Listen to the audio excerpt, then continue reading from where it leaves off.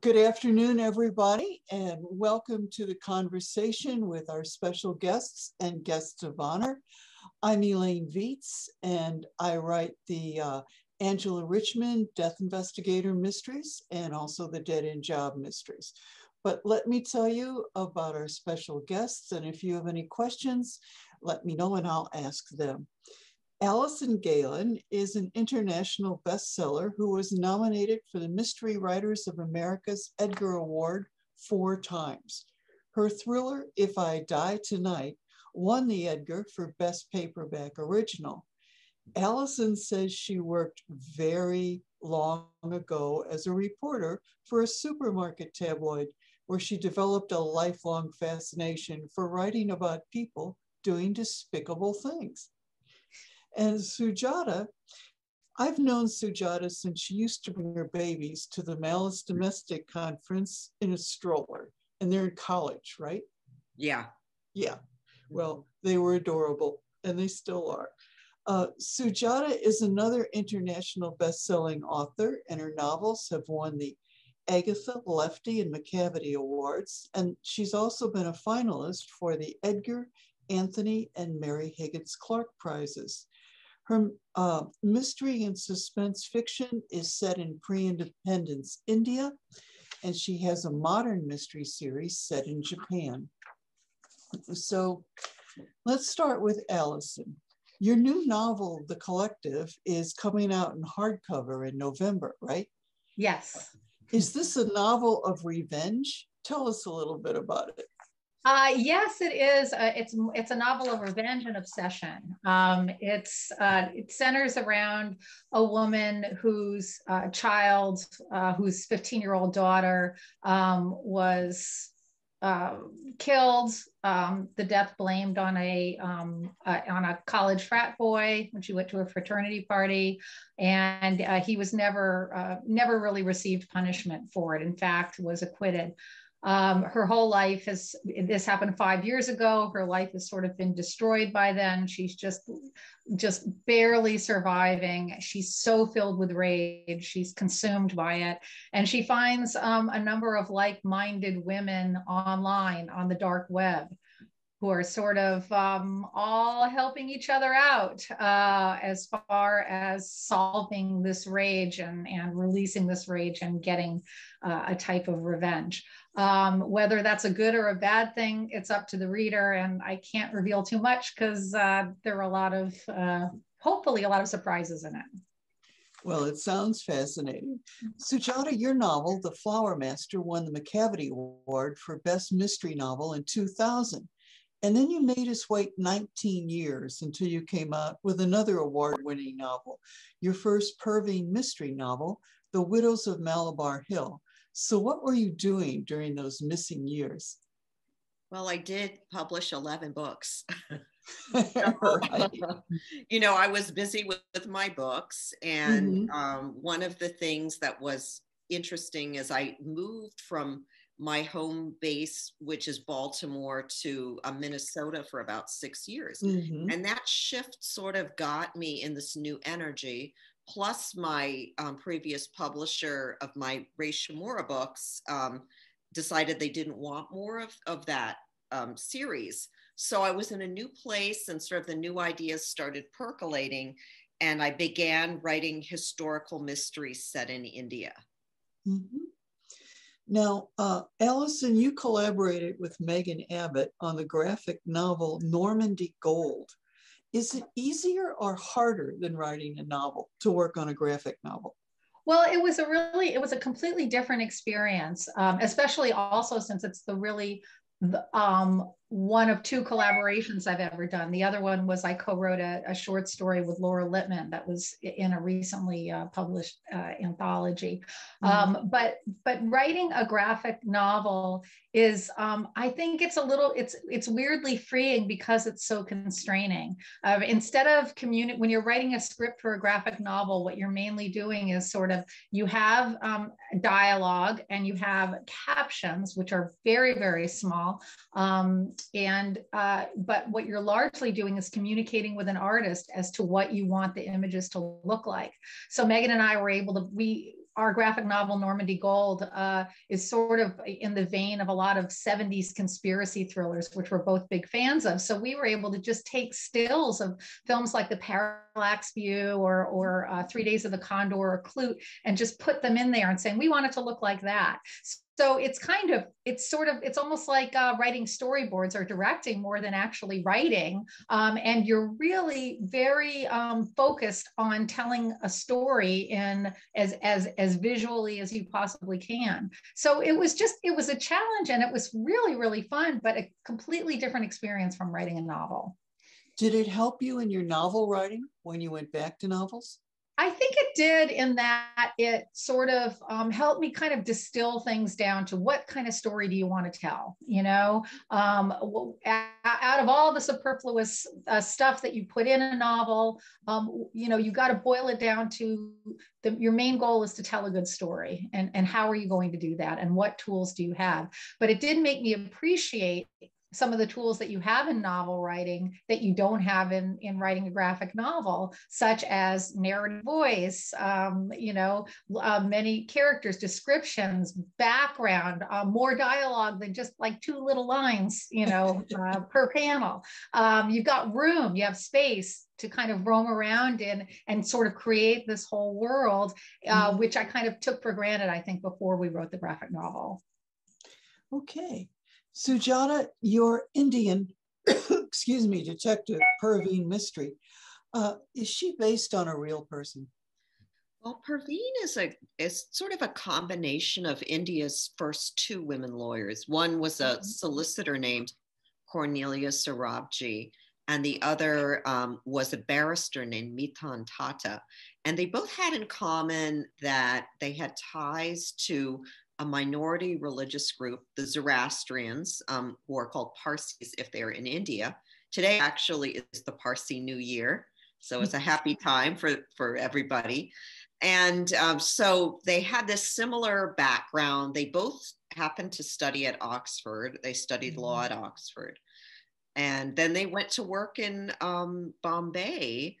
And it was really difficult for women lawyers to be hired, as you could imagine, probably also here in the United States.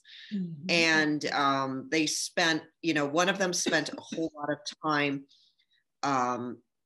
advocating for the rights of women and children. And the other lawyer, woman lawyer, spent a whole lot of time trying to change laws to empower all women in India.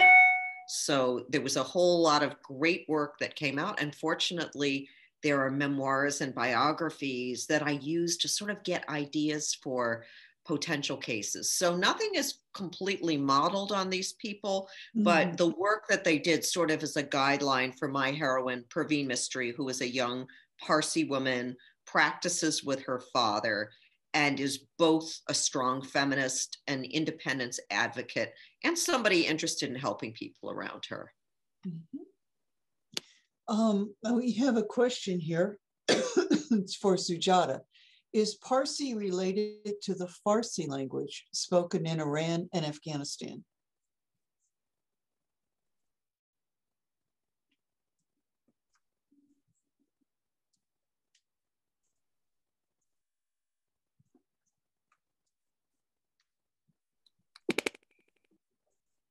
You're muted, Sujata.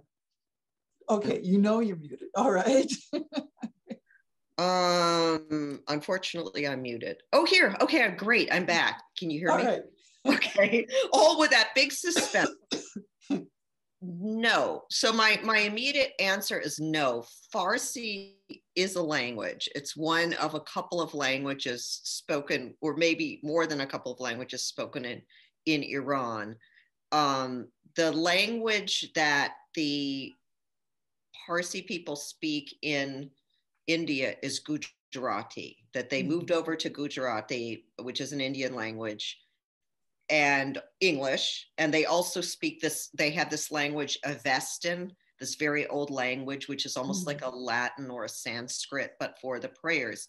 And so Parsi means it means Persia in India. So that is how they are identified in India. Okay. Now, Alison, tell us about this lifelong fascination about writing about people who do despicable things. What triggered that? Well, that came out of a bio that I sort of wrote for a joke, and it's been used all over online. Now I have to justify it somehow. That actually came because I said, as you mentioned earlier, I did have a job really before I went to graduate school, right out of college. I was a reporter for The Star, which was, a supermarket tabloid. And like there's Star magazine now, but that's much classier than it was when I worked there. It's like Vanity Fair compared to The Star I worked for. And it was quite an adventure for me. And so I said that my experience of doing that made me develop a lifelong fascination with writing about people doing despicable things, because that's what every story was about. Everybody was doing despicable things. But I think all of us crime writers like to do that. We like to turn over the rock and look underneath. And that's why I like to read crime fiction a lot, is I find that it's an escape from my own life, but not in the same way, say, reading a beautiful romance novel might be. It's an escape in that I'm escaping to somewhere worse, and then I can come back to my own life and think, wow, I've got so I don't know. I think I've always liked to kind of to push boundaries. I've always liked to scare myself. That's always been a goal that I've had in writing books. That's kind of changed over the years. What scares me? When I was first publishing my first books, it was more along the lines of, I don't know, serial killers. Now as I've gotten older, it's I wrote a book called If I Die Tonight, and that was about raising teenagers. That might be the scariest thing ever for anybody. But to me, the things that scare me are definitely more close to home. And the idea of not truly knowing somebody that you love, or that is your child, or that is your parents, the idea of losing your family, the idea of, grief and loss, and things that we all inevitably do face are really the scariest things, I think, to write about. So that was a little bit of a digression, but writing about people doing despicable things probably makes me feel better as a person, because there are things I'd never do, but I would write about. Okay.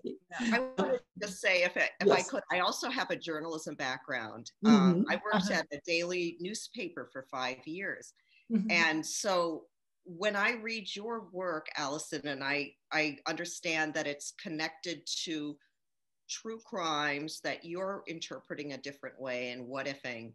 And I think about what I do is, what's fascinating for me is true events in history and true laws. Like, I came across this reading the history of, marital and divorce law. And I came across this law that Parsis could not get divorced, even in the case of physical abuse. Unless you lost an eye or you lost a limb, but beating and burning and broken bones, that was not enough. And so the fact that this law existed, and that I had found this, that I had done my research, that just built a whole book. Yeah, I think that's what makes your books so great, and I think it's what makes a lot of crime fiction books so great, is you will find these things, you will relate to them personally, and you have a passion for them, and then it comes across in your writing, and it's something that it's sort of infectious, to your readers. So I think that's true whether you're writing historical novels like Sujata or more current stuff, as I do. It's all about kind of, reading things and connecting with them on a personal way and wanting to share that with people.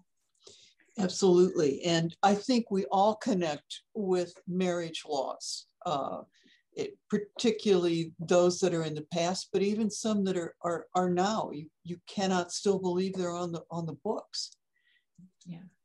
Now, Sujata, The Widows of Malabar Hill has been optioned for development as a TV series by Village Roadshow Entertainment, which is a big deal. Can you tell us what's happening? Well, it was like a really exciting process, because initially there were a lot of offers from all over the world, like not like Canada, India, Italy. So it was just it was a really interesting experience for me to kind of move very, very slowly to find the right partner and go back and forth. And then there's this big question, and I think this is important because a lot of people right now are being offered contracts. Like it's everywhere I look, friends are suddenly getting offers.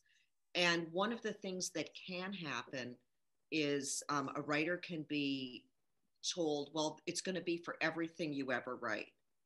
Or it's going to be, we own your character. So that means we can do all these different things with your character. Mm-hmm. Think about what happened to Tony Hillerman.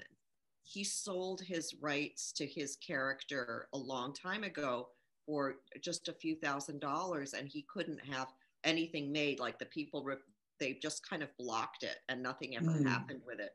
So it's like a very high risk decision for a writer to make. And the one thing I did that I'm really, really pleased about is that I only sold the option for the first book. So that means that if nothing is ever made, I can still do things with the other books. It means they can't, take Her Being Mystery and put her in the year 2020. So there's all kinds of things. And I'm a executive producer on it. So I'm in a stage right now where I'm reading I think it's called the Bible, or it's at the very beginning kind of pitch that they're working on and giving input into it. And, there's some things they make up that, that to create it to be more thematic that are wonderful. And then there are other things that I have to think about. Oh, does that really make sense for my character in the period? So I'm grateful to be with this group and to have this opportunity. And also the whole thing is pretty much woman-led, which is really exciting to be in that kind of a space.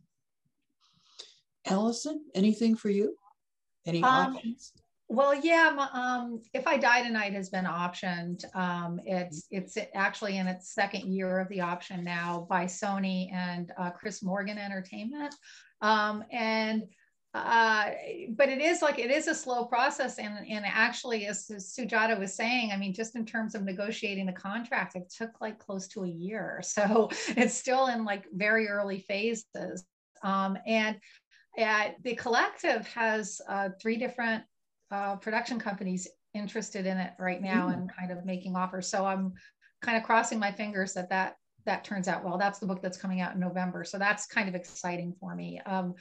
The only other time I worked or had any like sort of TV or movie interest was on Normandy Gold, the one I did with Megan, and that was optioned for a time by New Regency, and Megan and I wrote a pilot for it. So that was in a whole different other type of writing, and we got relatively far with it, but I don't think it never got made. But it was still kind of it was an interesting experience, and we did have to do a lot of pushing back. It wasn't an all female production company. I wish it was. That sounds wonderful, Sujata. We had to do a lot of explaining about, no, our heroine is not going to have a teddy bear that she holds. No, that was actually the thing. This is a woman who just like infiltrates the Washington D.C. call girl ring, and she's like Lee Marvin in Point Blank. She just kills people trying to find out who killed her sister. It's just like she's like Dirty Harry, right? And they wanted to soften her up by having her have a teddy bear. And we're like, no, absolutely not. No, maybe it wouldn't happen today. It was a couple of years ago, but it's an all-woman production company. That sounds so wonderful. I can't say it really is every woman in the production company is, but like the producers are women, like the people that I'm dealing with are women. So that's perfect. That's great. I mean, just to have that understanding of like sort of what you're trying to do. But yeah, it's very exciting when you do have that kind of interest. And I do think there's a lot more opportunity for writers in general these days because of all the streaming and because of all the eyes in front of TVs and just all the opportunity for that. So it's exciting. Well, this is a question for both of you. What advice would you give your younger self, Sujata, when you were just starting out? I mean, you obviously did very well. I think you got an Agatha with your first book, but what advice would you tell yourself now? Well, I think that I would encourage somebody to work at a job when they get out of college, like not to immediately go into the fiction writing world. And you really need something interesting to say. You need to have that experience of observing things that other people haven't observed. You need to become an expert in something. You know, whether you are working in healthcare or whether you're working at a bookstore.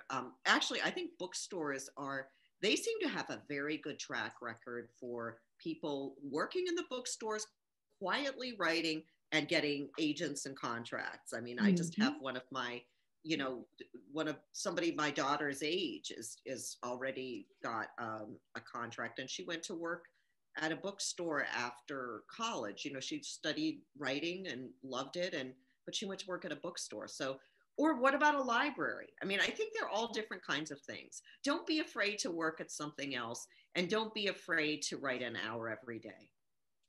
Good advice. Alison, what would you tell your younger self? I think not to be in so much of a hurry and to experience life, which is sort of along the lines that Sujata said. I think the more you can sort of experience and not, just be anxious to get everything down and write a book, the better that book is going to be. And also, there's no more important thing you can do as a writer than rewrite, than look things over and get a fresh eye on it, and not be afraid to change things around, and not, think everything that, comes out of you is perfect and you have to fight for it. I think, sometimes things are better off being changed than fought for, especially after you have a little life experience and perspective. Yes. What's the best money you ever spent as a writer, Sujata? Hands down, traveling. So when I lived in Japan, I decided I'm going to take a trip all by myself back to the mountains, the Japanese Alps. And my husband was out at sea with the Navy. And that does sound a little bit adventurous, to go all by myself there. But I wanted to know more about it because I was thinking about writing this Salad Man's Wife. And then also similarly, like valuing and believing in my project enough that I would travel by myself to a country. And often when I do these trips, especially with India and Japan in the beginning, I didn't have a lot of money for lodgings. I stayed with people I knew. I stayed in like almost, quasi student kinds of places. And I think I got all the more enrichment because I stayed like that. Alison, what's the best money you spent as a writer? I would say, when after graduate school, when I was living in New York and working, I took a fiction writing workshop with Abigail Thomas, who's an amazing writer. She lives in Woodstock now, but she wrote the book, A Three-Dog Life.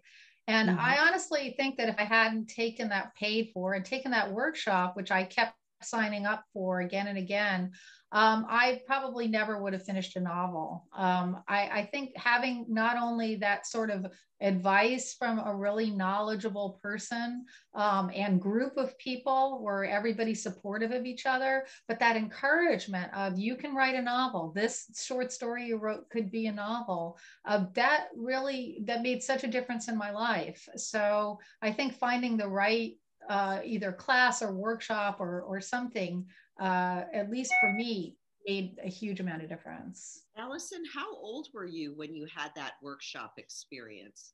Oh, I was in my 20s, but then my first book wasn't published until I was 39. I rewrote, I wrote a short story in that group, and I signed up for it I was probably in it for about 7 years, but I was like 25 or 26 when I started. And then I just I wrote something that was a novel, and then it didn't sell. And then I went back and rewrote it from page one, but it was things that I learned in that workshop and sort of the discipline that I learned in that workshop and the idea that it was possible to do that, you know, it made a huge amount of difference to me. I don't have my MFA, I have my master's in journalism, and my undergraduate was in theater. So I never studied, like I took writing classes in college, but I wasn't a major in it. So having, you know, just that group where I was purely focused on writing was a new experience for me, and a really worthwhile one. You know, Someone asked again, what is the name of the workshop that you took? Well, it was with a woman by the name of Abigail Thomas, and she did it out of her apartment in New York. And she doesn't do it anymore. She's published several books since then. But I would really recommend, if anybody's interested in memoir writing at all, or just wants to read a great memoir, she wrote a book called The Three Dog Life. But she's written several books, Safekeeping, A Three Dog Life, and they're just wonderful book. She is a wonderful writer. And if you want to learn things about sort of the economy of prose and writing perfect sentences, and she gives great instruction as far as, you know, prompts and everything. But I'm singing the praises of a workshop that's no longer in existence. But find a good one. There are many, many good ones out there. I also want to add that I joined Sisters in Crime probably in 1994, and it might have been $50 a year, but that got me into a writing group. Yes. A writing group where I had to produce regularly, and where people were smart and they understood mystery. So I finished that group, you know, my book with that group, and then I did take a writing course in the night school at Johns Hopkins, which was open to anybody. So I agree. I take back my earlier answer. I think that what Alison is saying is really, really helpful. That you need people around you. You need encouragement. Yes, you do need it. I am currently treasurer of the Sisters in Crime Treasure Coast, which is new, and it's a very easy job because we have no money. But I do feel, and I think you may too, that writers need to spend time with their own kind. And Sisters in Crime and other organizations help us do that. Now, Alison, what's the first book that made you cry? Or if you didn't actually cry, you had a real emotional reaction to? Well, I'm sure there are a lot of books when I was a kid that did make me cry that I can't quite remember. But the first book I remember like sobbing over was Of Human Bondage, and I cried on the first page. When I opened up that book, reading the first page of that book about this wonderful character just made me cry. That's probably the first book I can remember having a really emotional reaction to. There are other books I've been really intrigued by and you know, sort of dived into, but that had me sobbing. You know, so that's what I would say. Oh, actually, you know, also, I take it back. Before that, I cried a bit over Great Expectations as well. Okay. I'm sorry for Pip. So you don't have to take it back. I don't take it back. I did cry over that, but before crying over Of Human Bondage, I cried over Great Expectations. Okay. Sujata, any books that really affected you emotionally? I remember when I read The Diary of Anne Frank. And when I got to the end, and it was, I think the very end of it is something like, I have so much faith in people. And you know that it wasn't meant to be the end of the book. It was just all cut off. And so I was really, really upset as a young reader. First of all, that this was true. Well, I loved that the diary was true. I just thought it was so amazing to be able to read somebody's diary and to read about how they felt about the boy in their life and how they felt about that person's parents and all these, just, I was so enamored of her, and it was so unfair that she died. And so I was just stricken after reading that book. And it also, I became very fascinated with true stories. You know, that probably set me up for wanting to really know true stories and not just read escapist novels. Yeah, she says, I feel that it's spring within me. That one, that killed me too. Okay, I'm changing mine. Diary Van Frank. I cried. Yes. This is all being recorded now. Remember that.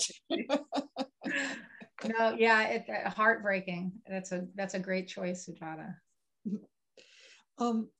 What do you owe the real people that you based your characters on, Sujata? Do you feel that you owe anything to the memory of the two women lawyers that Perveen is based on? Well, I'm very grateful. I think the way that I express my gratitude is toward the Zoroastrian community in general, and you know, that for being so generous to share with me, not being a Zoroastrian, that I don't know, I just spend a lot of, I send books, I spend time, I just keep up personal relationships. And you know, I just try to thank people where I can, and acknowledgments. Historians help me a whole lot too. So I don't know, there's not much more I can do than send a signed book and try to, you know, be as respectful as I can. And also whenever I have questions, and sometimes just in general, share what I'm writing to make sure that it's accurate and representative of the religious tradition. Okay. Anyone in particular that you feel you owe a debt to, Alison, when you write your books? Well, you know, I do speak to people. I interview people for research. I've interviewed a lot, you know, depending on if there's a police procedural element in my books. I visited the robbery and homicide division of the LAPD when I wrote What Remains of Me. And for, you know, If I Die Tonight, for instance, takes place in a small town based on Rhinebeck, New York. So I got a tour of the Rhinebeck Police Department, you know, all the people that are generous enough to spend time with me and give me, you know, some insight and take me on tours of places. I send them books, I put them in the acknowledgements, etc. So yeah, I mean, it's tremendously generous of people to sort of let you in on their lives. And, you know, even when I'm writing about a realtor, I'm not a realtor. I spoke to friends who are realtors. So, you know, bought them a few drinks, give them a signed book, put them in the acknowledgements. Any other thing they want, I'm happy to do. I really appreciate people telling me about their lives, so I don't have to just keep writing again and again about some, you know, boring woman living in Woodstock writing books. Do you think that your journalism background helped you? Yes, I definitely do. I'm sure you do, Sujata.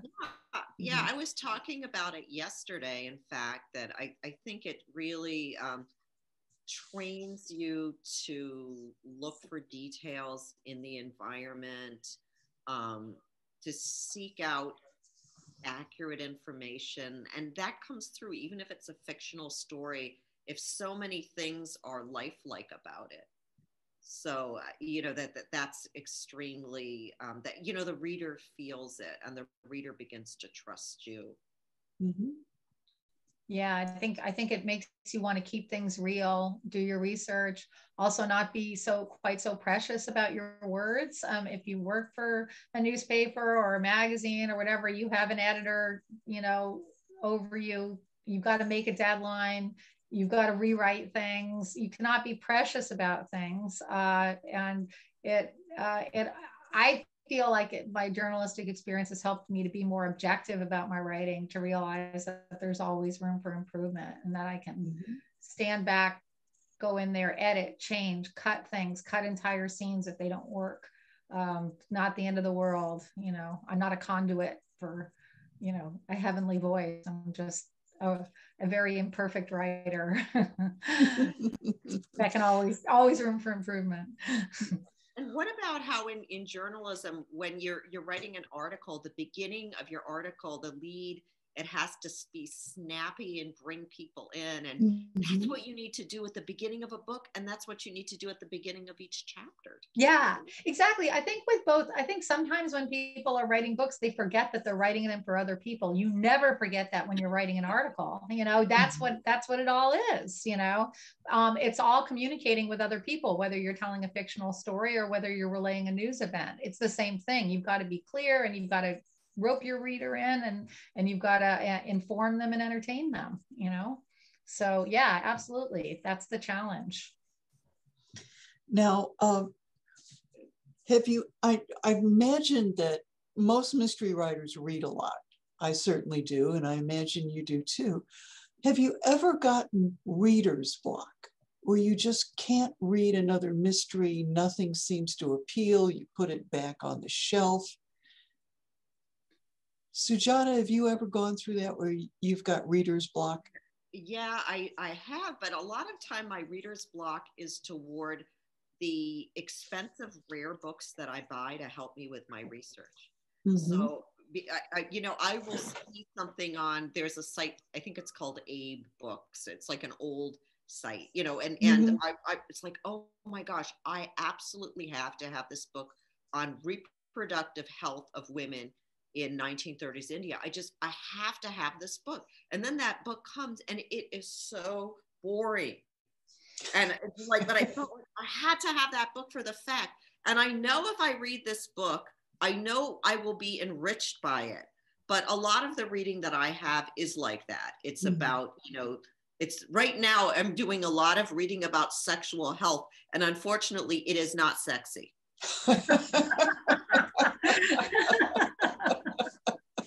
It takes a special talent to make sex boring.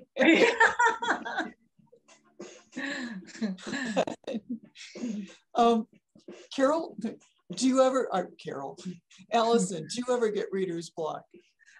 Yes, I do. But I also get sort of this, I get a fear, especially when I'm very in the throes of working on a book, that if I read another crime fiction mystery book, that I'm going to somehow absorb the style of that book and get away from my own style, or just start doubting my own words, because, a lot of times, I'll be just so inspired by a lot of the crime fiction that I read. But sometimes it's like when I'm very close to deadline, or, maybe halfway through with a book, I can't really read any crime fiction books until I'm done. And then I go crazy. So I don't know whether that's block necessarily, or just trying to focus. And it's harder for me to focus on what I'm doing when I'm reading other stuff, going, wow, that idea is a lot better than mine. So yeah, I think it's scary for me to read other Indian historical fiction. And now there's a lot of Indian historical fiction, because if I see an idea there that I've already been working on, then I feel bad. And I think, oh, do I have to change what I'm doing so people don't think I'm copying that person? So now I don't do it at all. And so there are really talented writers like Abir Mukherjee and Nev March, who I wrote an endorsement for her first book, but it's like I can't really just keep going in that vein, because it hampers my creativity. But so wonderful to be able to read Alison, which is set here, and it's so exciting, and it's a page turner. And I love that our field is so broad that I can still keep enjoying mysteries. And I do read historicals, but I will read a historical set in the US or set in England. But I just have to kind of keep my own little world separate, but read, broadly. Yeah, that makes sense. You don't want it to be sort of too close to home, because then it makes you sort of, it makes you feel a little bit less confident in the ideas that you have. So.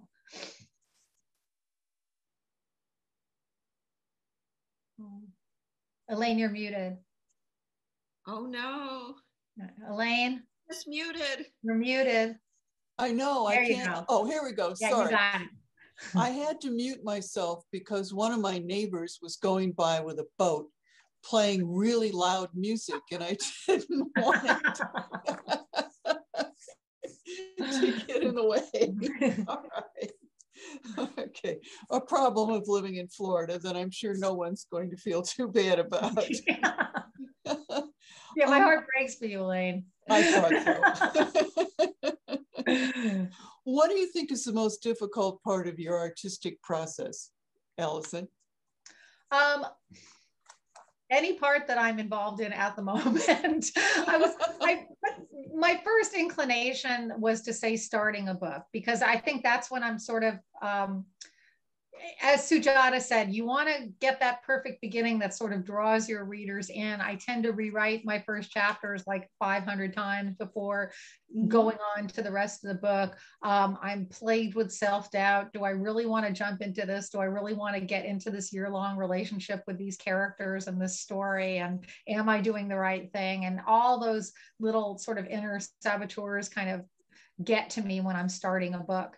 That once I'm committed and I'm in the middle or I'm getting to the end, you know, there are other issues that are difficult in other ways. But I think at least having that pile of pages to sit on, it makes it a little bit, gives me a little bit more confidence. It's that early part, that figuring things out, that can be very exhilarating, but I do find it the most difficult.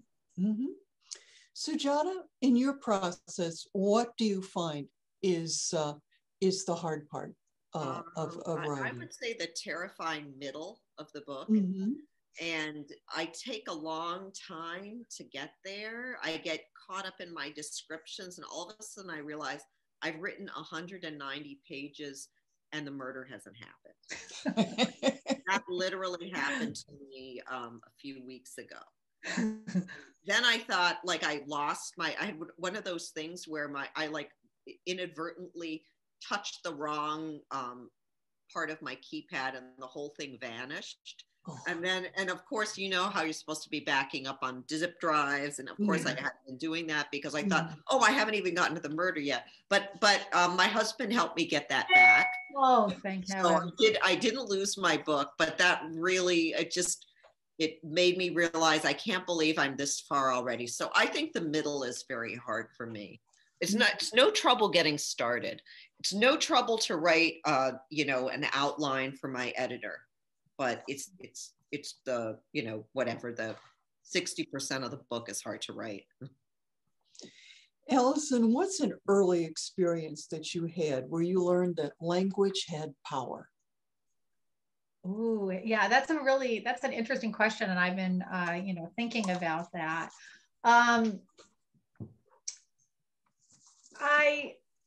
think, very early on, I've always liked to write sort of scary stories and things like that. And when I was probably in 4th or 5th grade, I wrote a story about somebody about someone murdering their parents. Like, it was just a scary story. And my teacher was very concerned about me, like, psychologically. But I read a lot of Edgar Allan Poe, and I really loved that type of sort of psychological horror. And I was just trying to do that. But words do have power, and that did. I think just trying to scare yourself versus being a budding psychopath, there's a very fine line between those things. And I guess my 5th grade teacher was afraid that I had crossed it, but I didn't, I swear. My parents weren't as concerned, but they did, I was called in, and it was interesting. You think you're just telling a story and they're just words. And then you're like, oh yeah, I guess that was rather disturbing. What about you, Sujata? When did you find out that words had power? What Alison said is so interesting, because I feel like my trajectory was set around the same age. When I was in 3rd and 4th grade, and this probably lasted through 6th grade, I had 2 younger sisters, and they wanted me to tell them stories at night. And they shared a room. I had my own room. So I would go into my sister's bedroom every night, and I would tell each of them, I would customize a story for each of them in which they were the star of their story. And these were usually very pleasant stories. They were feel-good stories. They were relaxing stories. They were good stories to go to sleep in. Sometimes they were continuing. And, you know, when I think about the work that I do today, I think that I do in a way, like if Alison writes things that are supposed to scare you and make you tense, I think that my mysteries make you feel good. I mean, it's really weird, but I think that I actually don't like to be scared. I have a lot of trouble writing those scenes that are the standard for a mystery. It's like, it's really hard for me. And I feel like that there is a world also for stories that make you feel good. And I started doing that at the same time. Interesting. That's really interesting. Yeah. It's like, I think, you know what, I think if you're a schizophrenic, that sets in when you're 18. So maybe if you're a budding crime writer, it sets in at 10 or 9. Yeah. How many unfinished or half-finished books do you have, Sujata? Probably 3. Like I have a couple of cool ideas that are also different Indian historical ideas that are partly written. I once almost wrote a memoir about the adoption of my daughter, which I decided I really did not like putting myself out there, or putting her out there. So I abandoned that, and it just wasn't working. And especially if you don't like to share like that. So that's what I've got hidden. How about you, Alison? Actually, nothing that I'm interested in. I did a long time ago. I wrote 180 pages of a book, but it was terrible, and it doesn't exist anymore. It went in the garbage of my previous home. But no, I don't. I actually don't. I have, a little file of ideas that I haven't, fully fleshed out, but I've never really, since then, I haven't started a book that didn't wind up getting finished. Okay. Sujata, does writing energize you or exhaust you? Oh, well, if I've actually written, it's like, that's the thing, if I've actually written and accomplished, I feel so energized, I feel happy, I feel proud, I feel ready to take on the world. Like I just feel so good. And that's the kind of writing where I talk about where you go into the flow. You're lost in the flow of story. You don't want to stop. You might laugh. It's just the most wonderful feeling. Alison? Yeah, I think I feel like I genuinely, I feel depressed and at a loss if I'm not in the process of telling a story, like Sujata was saying. I mean, there's no better feeling than that. There's nothing more exhilarating than to sort of have pushed that wheel and you're on it and you're on a roll and it's a really wonderful feeling. And I think it's why we write, there's a real, very intense, very organic desire that some of us have to tell stories, and when we're doing it, it's a fulfillment unlike any other. And when I'm at a loss, or when I have a block, or when I can't think of an idea, I genuinely feel pretty not right, not like myself. Now we have a question here from Mitch. He says, do you do separate revisions for plot, for dialogue, for the character arc, or do you revise for multiple issues all at once? I do multiple issues at once. There's usually a time factor involved when I'm doing revisions, because I have a deadline. I've had deadlines on all my books, for the past several books. And, but I do know writers that do like 5 different drafts, one for each thing, but I don't really look at a story like that. I look at it as sort of a whole thing. And so much of it is sort of intuitive. And, I usually tend to resolve mostly a lot of, I look at my my revisions with an eye towards pacing, because pacing never comes out right for me in the first draft, because I just want to get all the way through it. So I definitely pay attention to rhythm and pacing, but in the process of doing that, a lot of times you see things that are inconsistent as far as characterization goes, or things that could be described more or less in terms of, you know, setting, or you know, maybe a new idea for how an event or how an action could play out. So it all ends up being the same. I mean, it all ends up going into that big revision. How do you do revisions, Sujata? Well, I revise as I'm going along, which I know is not popular advice. However, I have this problem that I forget what I wrote the day before. So I will write the same thing again. So when I start a writing session, I usually go back 5 pages to see what I did, so that I don't say the same thing again. And I might even find that I've said it and chop it out. It's like, that's the problem when you don't finish a scene and you pick up that scene again. For me, that I would say the same thing again. That's my biggest problem. And then after I've done the first draft, when I'm going through it again, I do look at dialogue and dialogue tags, because I tend to repeat dialogue tags. I also want to be really careful about adverbs, because I do use adverbs, and adverbs were really popular in fiction usage in the early 20th century. So I think it's okay to have some, but I don't want to have more than 2 on the same page.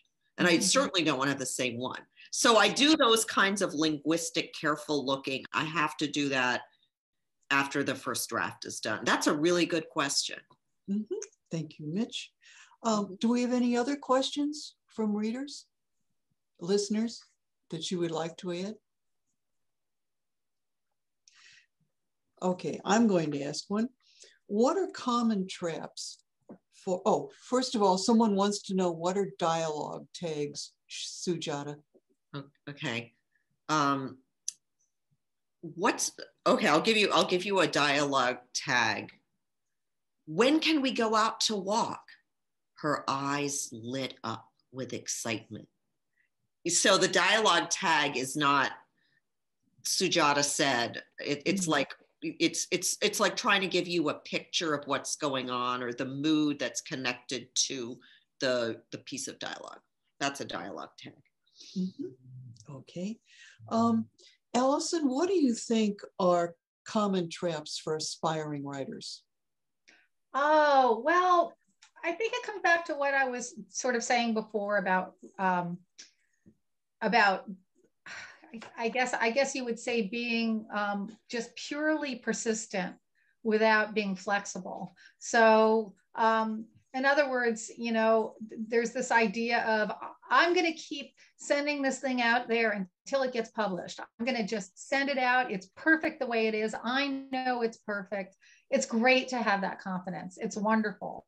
But unlike, say, acting, where you can't make yourself a foot taller if the character is a foot taller, you can rewrite a book and you can make it more, you know, interesting or more appealing, or, you know, more real or better paced. You can do that. So if you're sending out your book to 10 different agents, which, you know, I've done in the past, and if they're all giving you a similar a similar type of criticism about that book, it might be really constructive criticism. It might be helpful. Take that constructive criticism. Be persistent, but also be willing to put in the work to make what you have, to make your product as good as it can possibly be.